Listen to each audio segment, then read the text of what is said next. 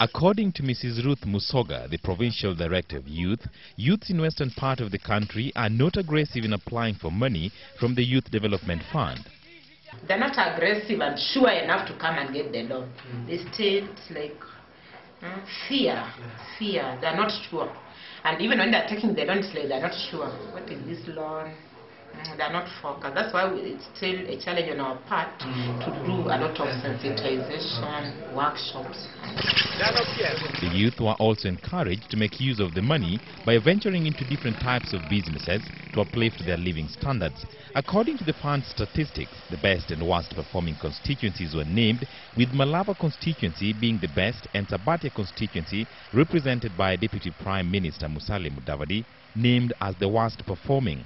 Unfortunately, the repayment is the one that is poor, because out of the 42.2 million, it's actually repaid only 2.5, which means Western needs to pull up its socks in a big way. Following this development, the youth have been urged to visit their local provincial administrations and apply for the funds. Wilkins Sowili reporting for Citizen TV.